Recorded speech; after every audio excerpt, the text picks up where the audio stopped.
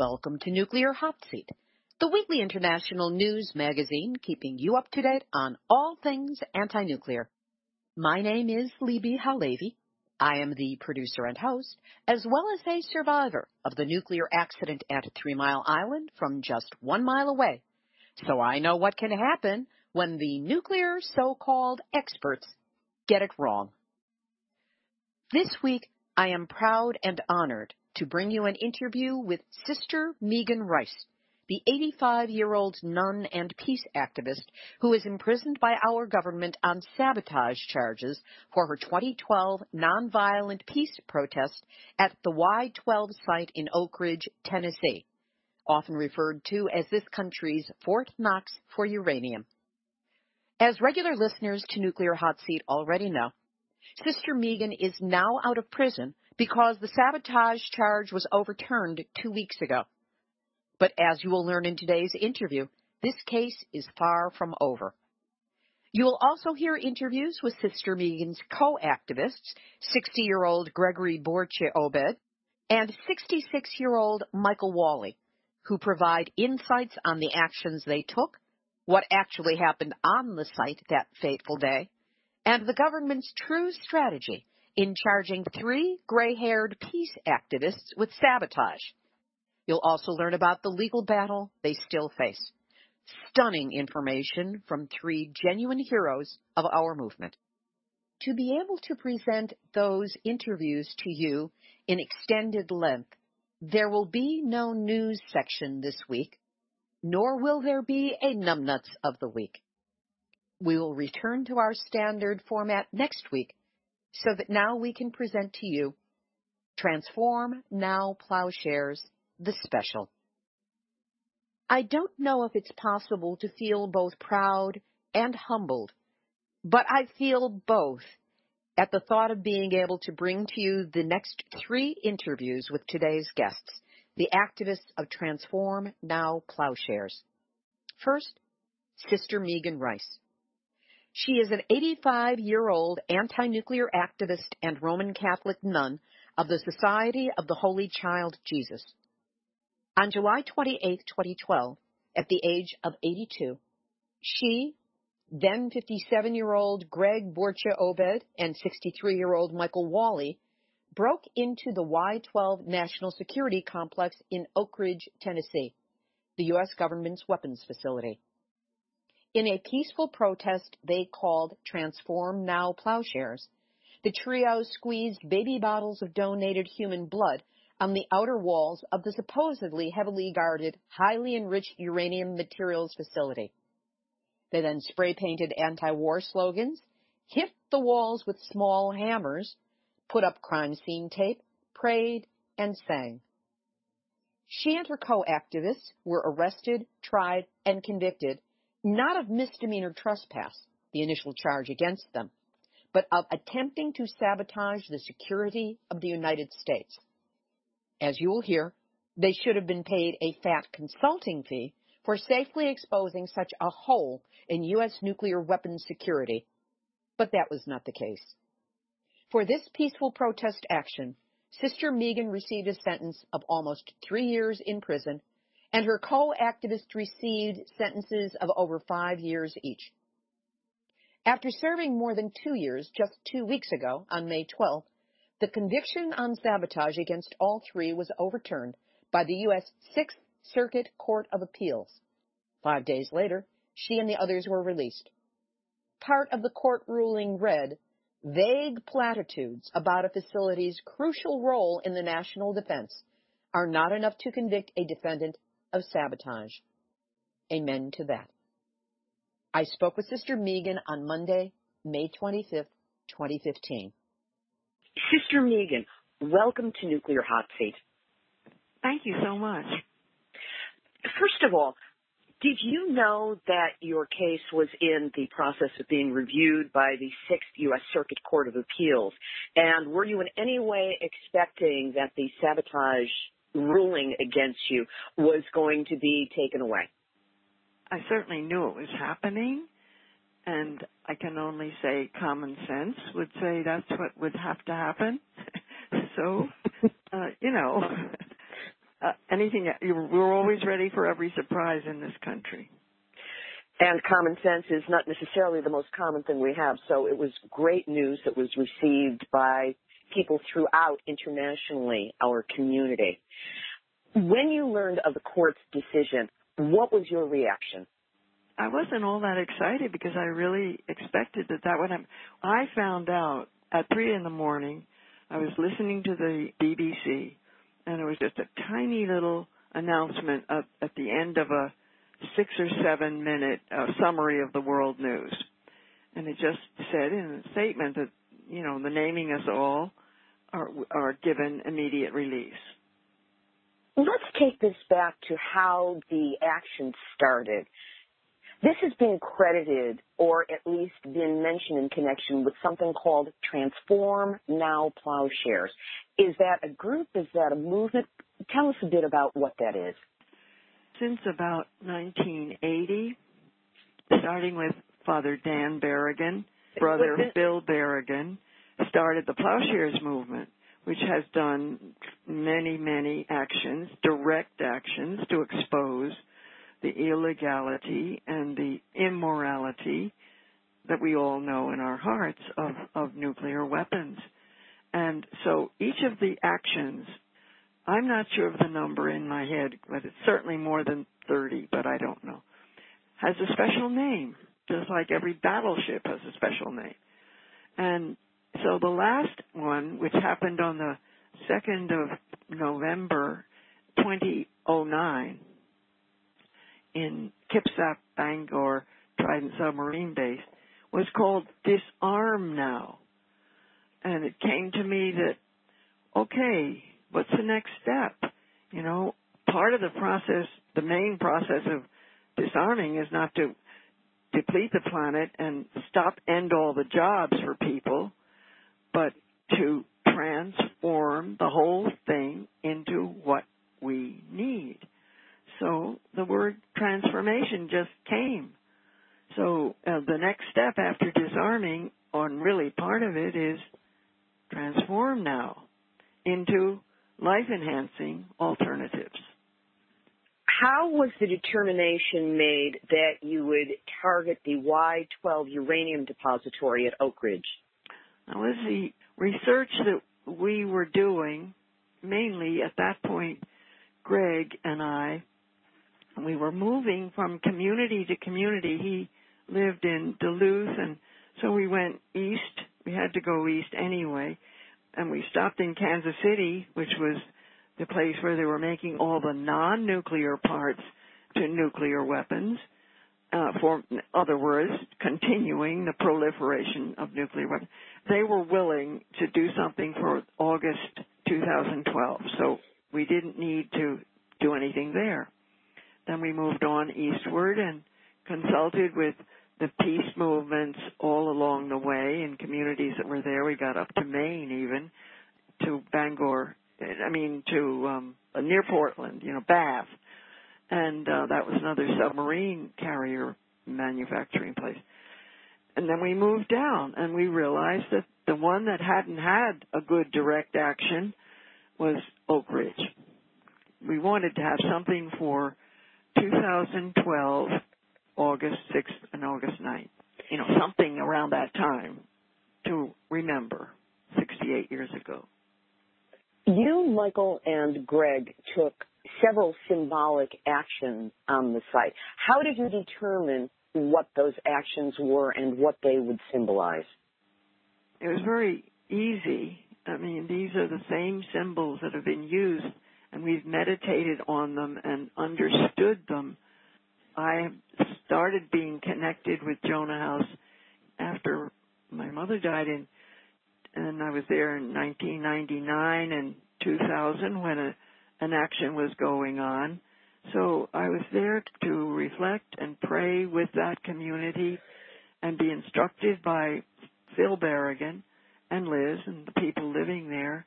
And I understood fully, and the same way with Greg, he was living there. We understood the importance of those symbols of exterminating sacred life. So the sacred symbol of life certainly is blood. And to show that to the workers without having to say anything, was very educative and renouncing and denouncing and exposing nuclear weapons or any crime. We're all invited, humanly speaking, we must expose and oppose crimes against humanity. How supportive was your order as you were making these plans and going into this action? When I came back from Africa, I asked where I felt I could, work best in this country. And I had been to the nuclear test site in Nevada 20 years before. This is 2003 and 4 now, really mainly 2004. And I realized that they needed somebody in Nevada, so I was allowed to do community work there and help out with that peace movement for the next 6-7 years. But I was then realizing that was nuclear testing, and the action at Kipsack, Bangor, in the state of Washington, had made me see, was 2 years later, that nothing really had happened. So we were ready to make another message. And so I asked to be able to focus just on nuclear weapons for a year. And they were very, very supportive of that. And I didn't have to say what I was doing. We are an order with whose charism or whose mission is to meet the wants of the age. And we have been studying what are the wants of the age since we began, encouraged by our founders, Cornelia Connolly, in 1846.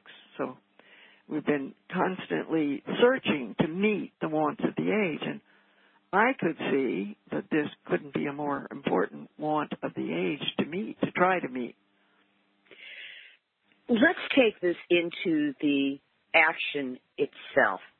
At the point that you were dropped off and you were facing that chain link fence, as you were about to go in, what were your thoughts? What were your feelings? Were you scared? Was this a profound moment? Did you pray beforehand? How did this get started?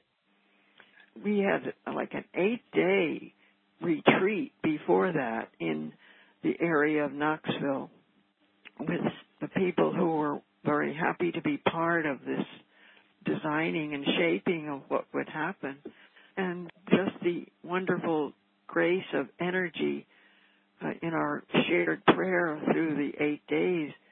And we had known from satellite, whatever, I didn't have to worry about that, exactly what and where. And so we were dropped off not in front of the chain link fence, but before the woods, We were able to mount the ridge, which is Oak Ridge, in the dark, and we just followed and we just walked through, no path or anything.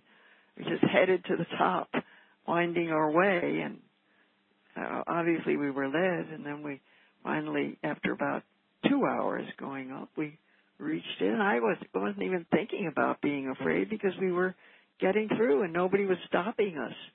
And we could look down on this. It was probably 4:30, so before dawn. And we just were able to move right on down. And we were inside first the outer fence was still in the woods. That didn't take any time. And we closed it up, with little plastic ties. Very short, right angle, 2 sides of a triangle, so that we could slip through with a flap. And we were all rather thin people, and it was very easy. And then we got to the top of the ridge and looked over, and then we just kept on going. We saw that security car just drove by. We saw it drive back, and then we just started and got to the first of the last 3 fences. Couldn't have been 5 minutes to get through one. Nothing was electrocuting us. We just moved on and got through 3. And we were there by 4:45, and I had last time I looked at my watch, it was 4:45. And we did exactly what we knew we were going to do, totally unimpeded. And it took maybe 10 minutes, maybe, you didn't look at your clock, but not long at all. And then we had finished the 3 or 4 things we planned to do quietly, not having any, we were all very focused. And then way down at the opposite end of the building, which is very long, this van that had been driving around the roadway before drove right next to the building, probably 25, 30 feet inside the last fence, I guess. I don't really remember. I mean, I couldn't measure exactly. And anyway, it drove very slowly up to us, and we were ready to meet it.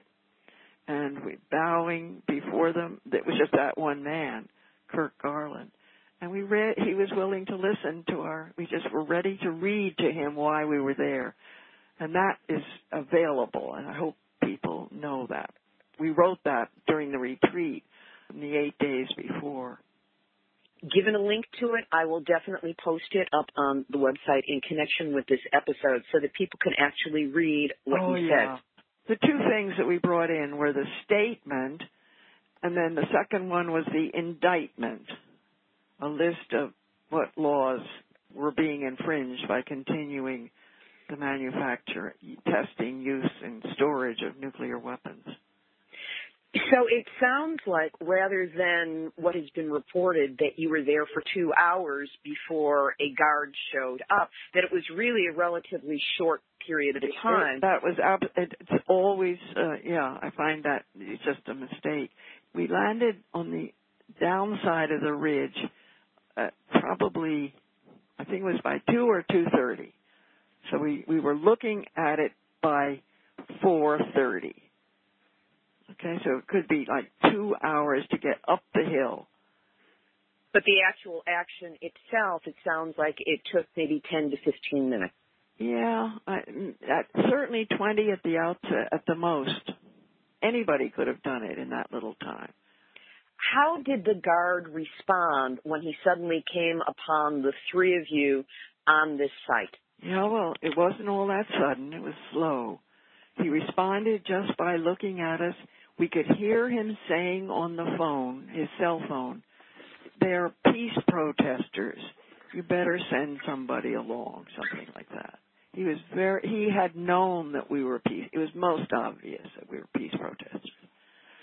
And he had had that experience. He had been at Rocky Flats for many years and then somewhere else. And, you can always tell when they're peace protesters.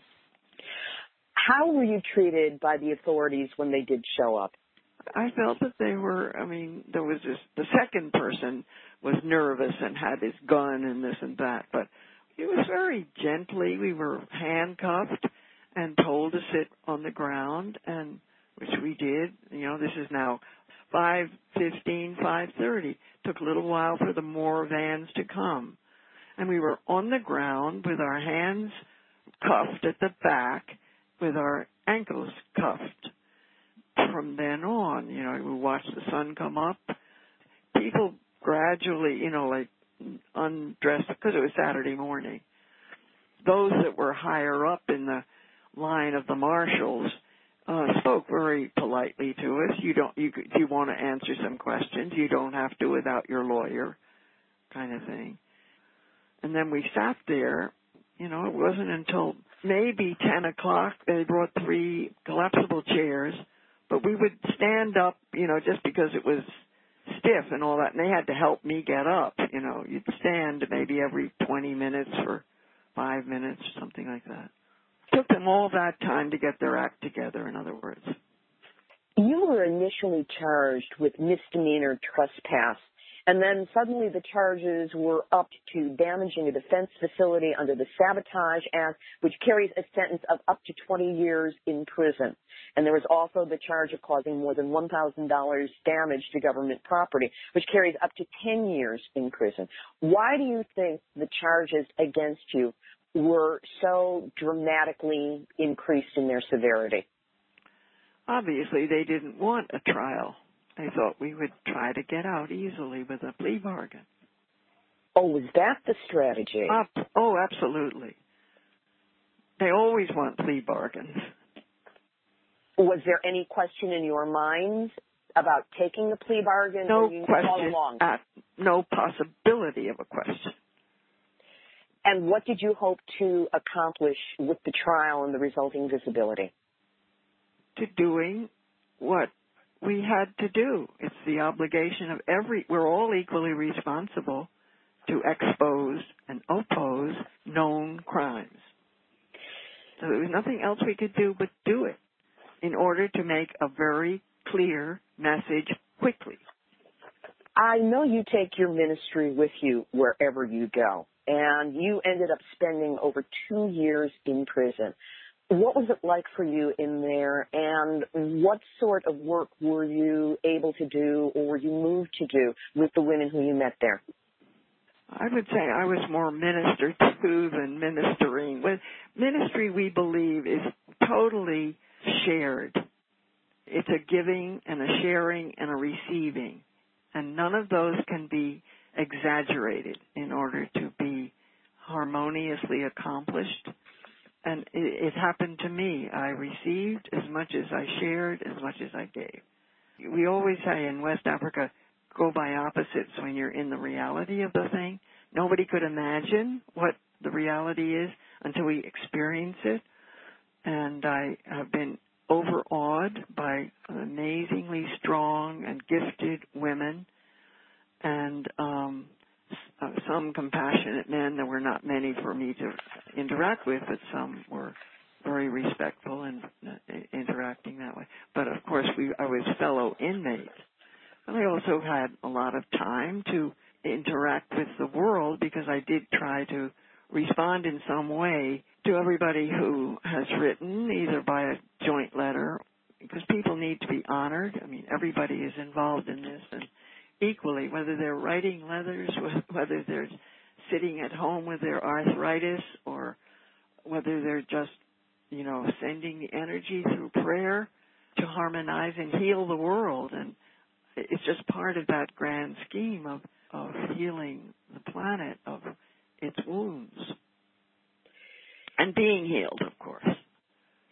In this time between your release and the fact that you're going to still have to go back to court for resentencing sometime this summer on the one remaining charge, what are your plans for this period of time before you find out finally whether they are going to put you back in jail or whether they're just going to declare time served and let you go? I haven't had time to do any planning. My time has been taken up and programmed by something ever since we were released last Saturday evening at 6 o'clock. So I just followed what was the next call for, the next day, what had emerged.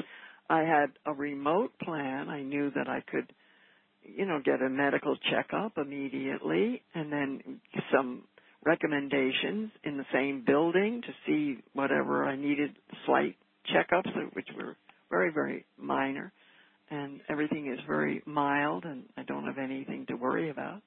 It's just very practical things. So I'm just staying nearby and accomplishing those things and trying to respond to telephone calls from people like you. We haven't even had a chance to talk to each other, Mike and Greg, because Greg was in transit and there just hasn't been time for me to dial them and nor them to dial me. Were you in contact at all during the time that you were imprisoned? Not really. We were meant to be, but Greg got his paperwork done coming from Leavenworth, but each of the places where I was just didn't respond to it. We had a right to be in touch with each other, but we couldn't. They never came and told me it's okay to do it. In your mind, where would you like your action to lead? What do you want to happen now? And given that the listeners to Nuclear Hot Seat are international, we have 38 countries that listen to this show on a monthly basis, what can we do to support you in where you want this to go next? I don't think that I'm seeking support for me. There's only one thing to do, and that is anybody who is available and free and carrying on with what they're all doing to expose and oppose nuclear weapons of mass destruction. And I see that people each has their own gifts of creativity, their own style of doing it, and I totally honor, I'm going to say you, and I'm speaking to all the people that you're in network with, and thank you and just carry on and continue to see how we can make this message, more, and just react to the denial of the Non-Proliferation Treaty Conference, the review that just ended on Friday, and let's support the ray of hope there, the countries that are just getting out of that thing because they failed. New York Times doesn't even mention what was happening at the UN for the last month. So we all need to get in touch with the people who are involved in these international treaties, and what can we do? How can we speak out? Because we are the majority. We're not the minority. Sister Megan Rice, you are one of my heroes. I am honored to be speaking with you. I support you, and if there's anything I can do to help you in the future, please do not hesitate to let me know. You're doing it, dearie. You're on it. So this is a mutually assured admiration society. Should we say that? Thank you so much for that. Sister Megan Rice, you are a hero to so many of us, and I am deeply honored that we've been able to spend this time together on Nuclear Hot Seat. Bless you, dearie, and divert to what you're doing. You're doing a great job, and thank you. Sister Megan Rice. We'll continue with the Transform Now Plowshares special in just a moment. But first, yes, I glow in the dark. 1 mile from 3 Mile Island to Fukushima and beyond is my story of what it meant to be 1 mile from the leaking nuclear reactor at 3 Mile Island when it happened. A story best suited for the dark of the night on Halloween, but you can read it anytime. It's now available on Amazon as a Kindle download, and you can read it on any digital device. You can find it by going to Amazon and searching for Yes, I Glow in the Dark, or by the link up on the website, nuclearhotseat.com. And now, back to Nuclear Hot Seat's Transform Now Plowshares special. I next spoke with Gregory Boertje-Obed, another of the 3 Transform Plowshares activists who took part in the Y-12 action. Greg is an Army veteran who lived at a Catholic worker house in Minnesota and was 57 years old in 2012 when the action took place. Last Monday, May 18, was his 60th birthday and second day out of prison. Did you know that the 6th U.S. Court of Appeals was going to be reviewing your case? And was there any anticipation at all that the sabotage conviction was going to be overturned and that you were going to be released at this time? Well, the lawyers had sent us the oral arguments, and they had written that they were cautiously optimistic. When they had the oral arguments, some of the judges asked questions, hard questions of the prosecutor especially, but questions that showed they understood our issues, and say that they were optimistic that we might get a favorable ruling. And then we waited like 8-9 weeks, and then the ruling came, but the lawyers were still saying it could be a couple of months because the prosecution could appeal it. And then they said, we're putting in the motion for immediate release, but the prosecution might oppose it. They had until noon on Monday.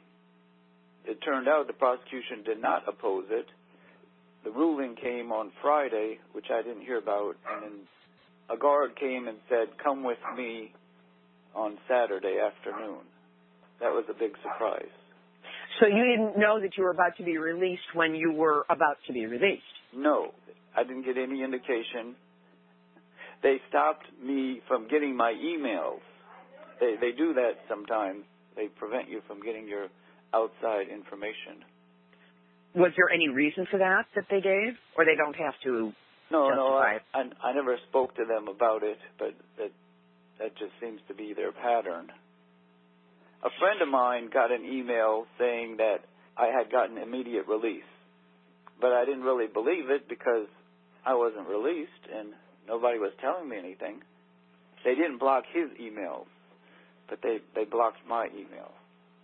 While you were in prison, Were you able to be in touch with Sister Megan and Michael Walli? According to the law, we should have been able to, but the prison authorities always said they're working on it. They're working on getting permission. And so after 14 months, I didn't have a lot of faith in what they were saying. They never gave permission for us to communicate. Even though the law says if you're on appeal and you're co-defendants, you should be allowed to communicate. Going back into the action that started everything, when and how did you and Sister Rice and Michael Walli come together, and how did it evolve that you did this Transform Now Plowshare action?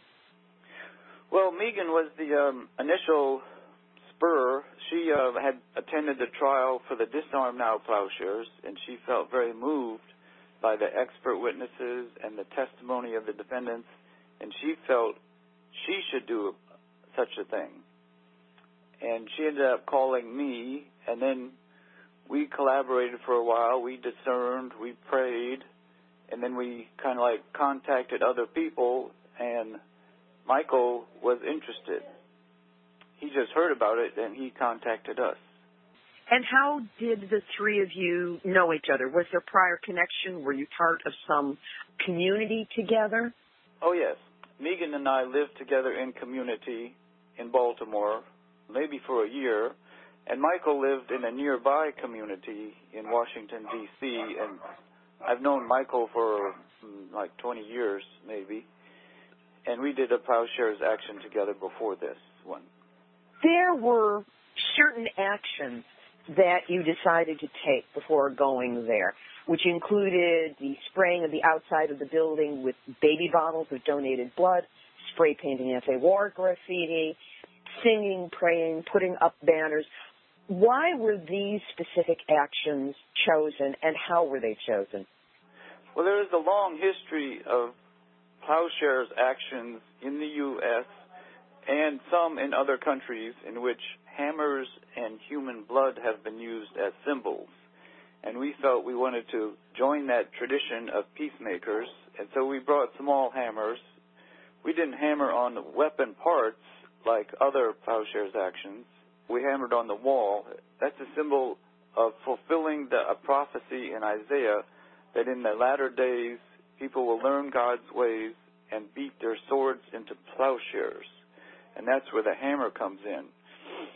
So we hammered a little bit on the wall in a symbolic act, and it symbolized our hope of the crumbling of the nuclear weapon infrastructure.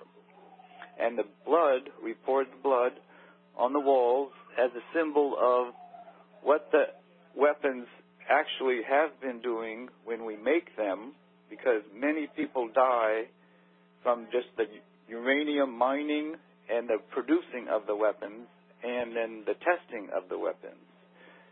Rosalie Bertel estimated that 10 million people have died just from the making of the weapons. And so it was a symbolic act to say we are against this killing, this potential mass murder of the planet, and we're willing to give our blood to prevent more bloodshed. Within the movement, as I have been coming into and experiencing it, there seems to be a separation in people's thinking between mining and weapons and reactors. Do you agree with this separation or not, and what would your reasons be? When I was in the prison, I read a book by Robert Gleason, forget the title, but it had to do with nuclear power and nuclear weapons.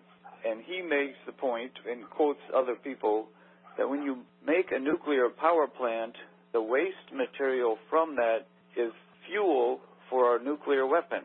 You can alter that, enrich it, not too difficultly, and make a weapon.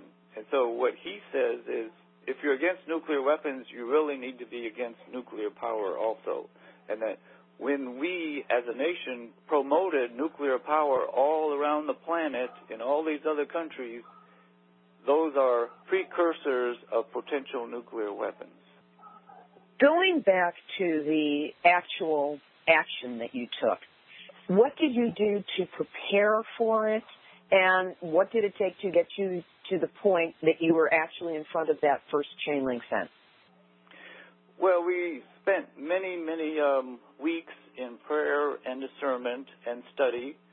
We studied the issues regarding the 3 nuclear weapons plants that had been proposed by Obama, and then Congress had given the money for them. And so we knew from studying the Nuclear Non-Proliferation Treaty that this trend of modernizing our weapons, nuclear weapons, is illegal. From our viewpoint, from the Nuremberg treaties, if you are aware of your government committing a war crime, you have a right and a duty to take steps to intervene in that war crime. And we understood that the building of this next weapon factory, they call it the uranium processing facility, that would be a further war crime. And so we studied, we collaborated, we went on retreats. Megan and I went on a retreat about Gandhi. And so we looked at the spiritual roots of protesting and how if you take on suffering yourself, that is a way to bring about social change. That was a fundamental teaching of Gandhi. And so Plowshares actions are part of that history. And then Michael met up with us, and we continued to pray and study and look at our symbols. We wrote up 2 statements. One was an indictment of the government war crimes, and one was our group statement communicating the values and our purpose for doing the action. When you actually began to take the action, were you frightened? Were you exhilarated? Was there any point when you were doing this where you felt like second-guessing yourself? There is a lot of trepidation and uncertainty when you're preparing to go into an area that we knew was called the lethal force zone. We wanted to go all the way up to the building, and we knew there were these high security fences. But we also knew from our faith and from other Plowshares actions that, surprisingly, the Spirit does lead people to complete and to do the hammering and the pouring of blood. And so we were very hopeful also. Now, during the action, when we approached that inner fences that said lethal force zone, and we knew there was some kind of technology for motion detectors and maybe microwaves, they even said in advance there's other technology that they weren't publicly saying. So when I approached that with Megan and Michael, the thought did come to me, we're not going to make it. This is just too advanced, too difficult, and we should turn around. But then like a split second later, the inner voice said, well, you came this far, you should keep trying. So we cut through that fence. No sensors went off. No alarms were ringing. There was no spotlight. And we just proceeded calmly, and we cut through the next fence, and we were able to do everything we had hoped to be able to do. How long were you actually at the site before the guard showed up, and what were you doing when he did appear? Well, it is a big facility, and there's a long ways over the woods and all. So we cut through the first fence, and then it was maybe an hour or more, but there's not sensors by the first fence. There's not even barbed wire. But once we cut through those last 3 fences, it might have been 10 or 15 minutes when we get through the last fence to when the guard came. And then we had poured the blood, we had spray painted, we had put up this is a crime scene tape, and we had put out the other symbols of the bread and our leaflets and the books that we brought. Michael was still spray painting at the time, but Megan and I had finished all the work that we had done. So it did feel like a very complete action when the guard arrived. How did the guard respond to you, and did you feel in any way in danger when he did find you? The first guard was very professional, we felt. He was calm, he was rational, he spoke to us, we spoke to him. He understood we were protesters. We said we were here, we were led by God. We gave him our statement. We read our statement to him. We sang songs. This Little Light of Mine is one that I recall. And he was not a threat. He was not hurtful or harmful to us. Were there other guards who came to back him up, and did the situation change then? Yes. The second guard, I believe, was his supervisor, and he was very belligerent, and he gave the order to put on the handcuffs very tight and then refused to loosen them. And that caused a great deal of pain, especially to Michael and I. Michael's wrists were bleeding by the time we were brought to the county jail, and one of my wrists was completely numb, like for a month later, because he really abused his authority, I believe. Now, the three of you were initially charged with misdemeanor trespass and destruction and depredation of government property, all of which are misdemeanors. But then the charges were changed to damaging a defense facility under the Sabotage Act, which carried a sentence of up to 20 years in prison. Why do you think the government made the change in the severity of the charges against you? Well, technically, I think first we were charged with trespass. That was a misdemeanor. Then we were charged with malicious destruction. That was a 5-year charge. I think that's a felony. Then we were charged with destruction of government property, which is a 10-year felony. And then, after some time, they offered us a plea bargain. They said, plead guilty to the 10-year charge, destruction of government property, and we will not bring further charges. And they said, if you don't plead guilty to the 10-year charge, we will bring 3 or 4 more serious felonies and give you life in prison.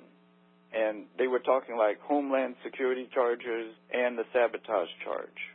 And our lawyers conveyed this to us, and we said through our lawyers that we are not guilty, the government is committing war crimes, and so we will not plead guilty to any offense.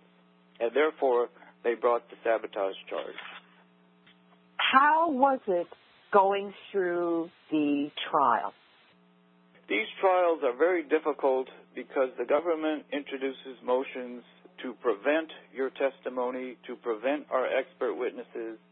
We had Ramsey Clark testify at a pre-trial hearing that what we did was legal, that what the government is doing at that factory is unlawful.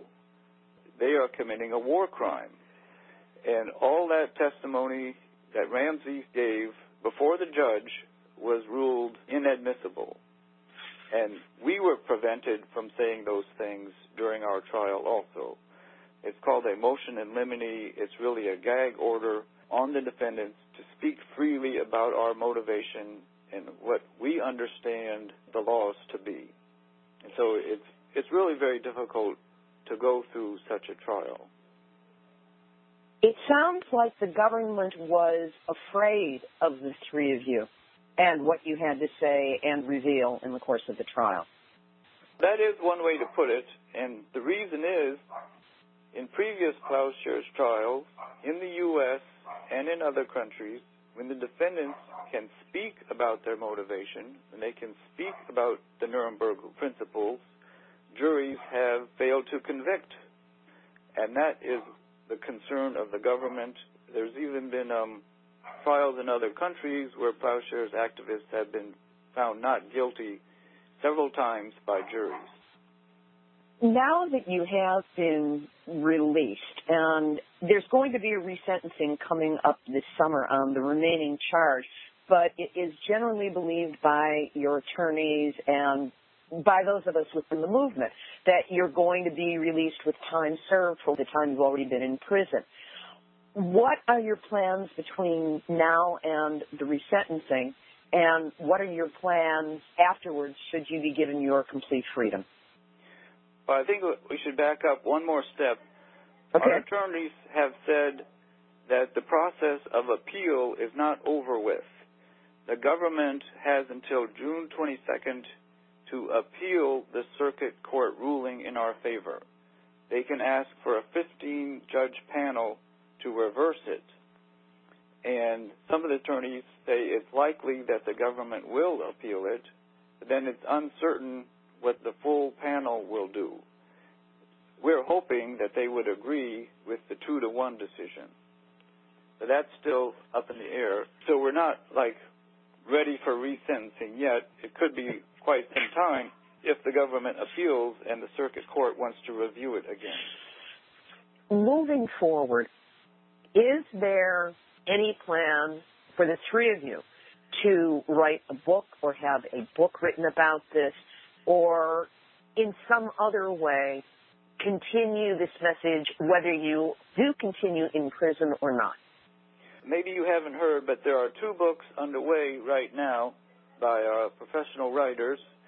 One is by Eric Slater, who wrote an article for the New Yorker about our action and about Plowshares' action. He is expanding that article and making some corrections and hopes to have it published by August 6th, the last time I heard. He was going to call it Gods of Metal. Maybe that will get delayed because of the appeal, but that was the last word I had from him. And then Dan Zak, the Washington Post reporter, is working on a much longer and much more detailed book about this particular action. If you would have any lasting impact from this dramatic action, this self-sacrificing action that the three of you have taken, what would that be? Well, we hope that all around the world, people will begin to stand up and speak out and oppose this modernization of the nuclear weapon and the continued proliferation to other countries, and that this will be a sign for peace activists and for ordinary people that the forces of violence do not always win. There is a stronger force with nonviolent and with taking nonviolent action, which can break through sometimes, and we hope be a beacon to give encouragement to people. And if there's anything that the international listenership of Nuclear Hotseat can do to support you moving forward, what would you ask of us? All around the world, people can take actions where they are. Many people around the world did write to us and encourage us, but my understanding is with this non-proliferation conference that just occurred, there is a movement to try to have a grassroots swelling against nuclear weapons. And many non-nuclear power states are taking the lead in this. They are saying the nuclear weapon states must disarm. We signed the treaty. Other people signed treaties saying that they wouldn't develop weapons if the nuclear power states disarmed. And so we encourage everyone to be a part of that movement, to speak out, to act out, to say now is the time to stop building the weapons and to get rid of them. That's the ICANN program, and we have covered that on Nuclear Hotseat as well. Greg, is there anything left that you would like to say that we haven't had a chance to cover? Well, I'm just like to express great gratitude for all the people who are working against nuclear weapons. Many, thousands of people wrote to us with their support. 16,000, I think, signed a petition or sent cards and letters to the judge. And I'd also like to thank our attorneys for all their great and intense work on our behalf. And thank you for your role in this also of communicating the need for disarmament. That was Transform Now Plowshares activist Greg Boertje-Obed. The third peace activist who took part in the action and was also sentenced to over 5 years in jail is 66-year-old Michael Walli. Michael is a 2-tour Vietnam veteran who lived at the Dorothy Day Catholic Worker House in Washington, D.C. until his arrest. I interviewed Michael, but unfortunately, technical difficulties rendered the vast majority of our talk unusable.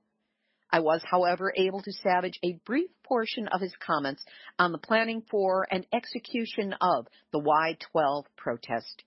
Here it is. It was the product of prayer. It was the product of discernment. A lot of the choices that we made communally, we all agreed on all the basics of the action. We prayerfully prepared the action for months in advance. We were all people of faith. Global demilitarization is a realistic goal and worthy goal for all of us to yearn for and aspire for and labor for. A lot of the things that we did in the course of this particular plowshare action had been done in previous plowshares action. Blood pourings have been done in many of the plowshares action. Basically, all of our plans, the essential elements of our plans were all accomplished. We got to the very building that we had planned on getting to. We poured the blood we intended on pouring. We had the crime scene tape put where we wanted it. We had time to accomplish the missionary effort that we had mutually agreed upon to accomplish when we got to the building. All three of us regarded it as a miracle. Transform Now Plowshares activist Michael Walli.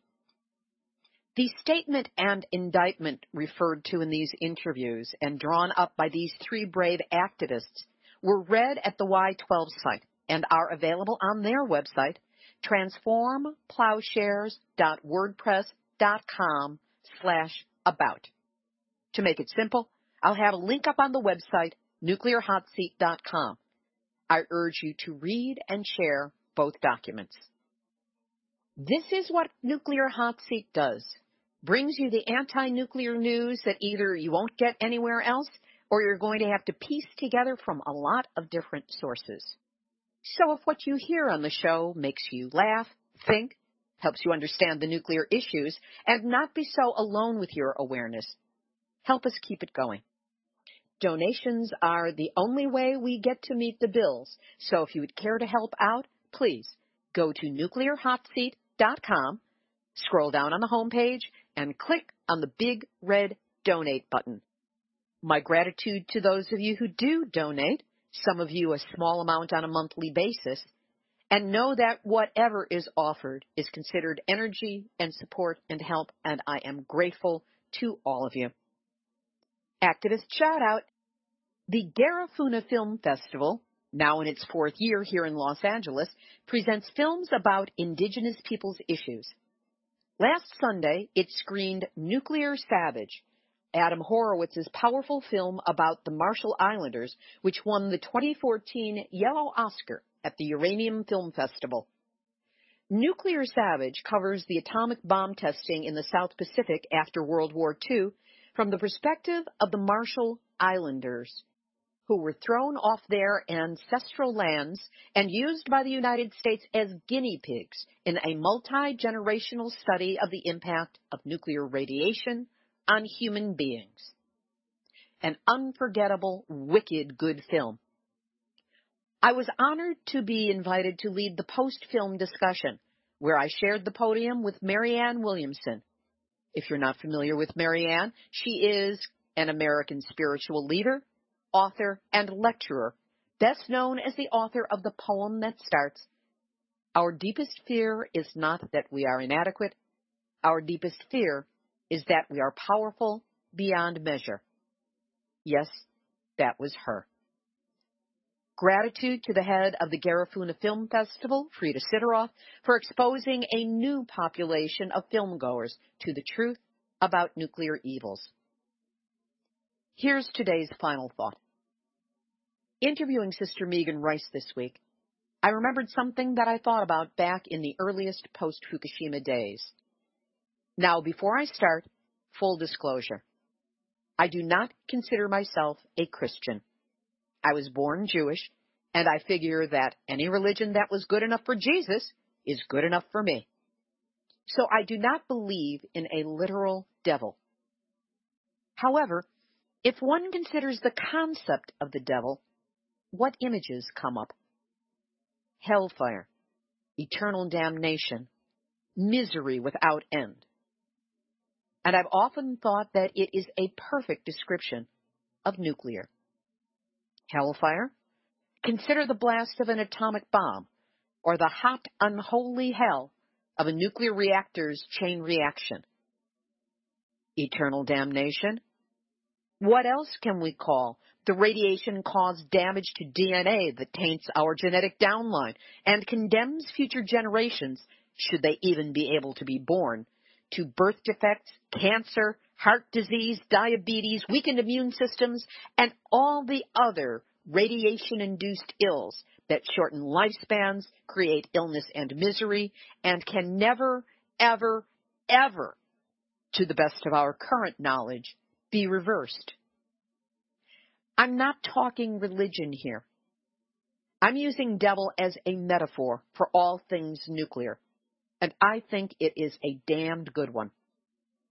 So I've started sharing this concept with some of the good Christian women I know. Some of them resist, some are intrigued, some get it, some don't, yet.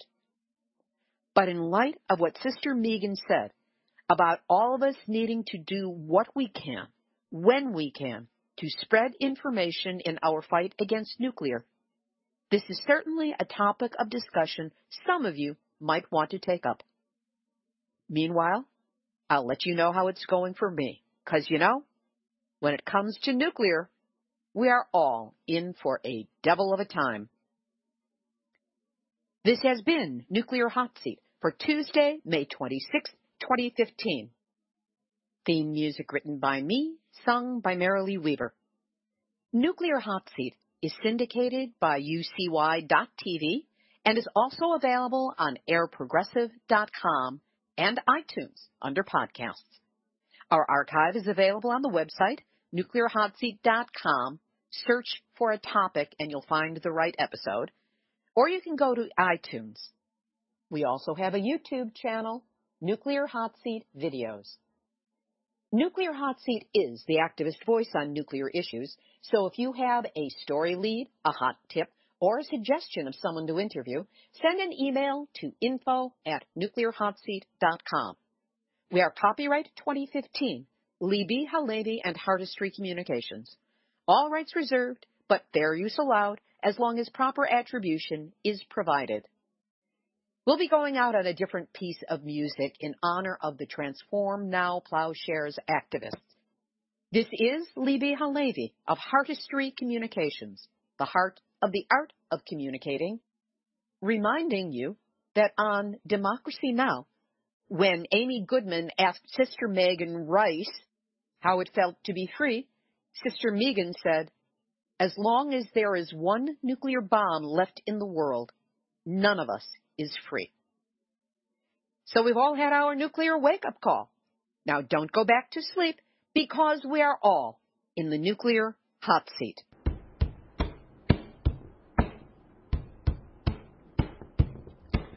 This little light of mine, I'm gonna let it shine. This little light of mine, I'm gonna let it shine. This little light of mine, I'm gonna let it shine. Let it shine, let it shine, let it shine.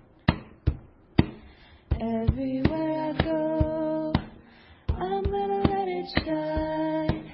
Everywhere I go, I'm gonna let it shine. Everywhere I go, I'm gonna let it shine. Let it shine, let it shine, let it shine.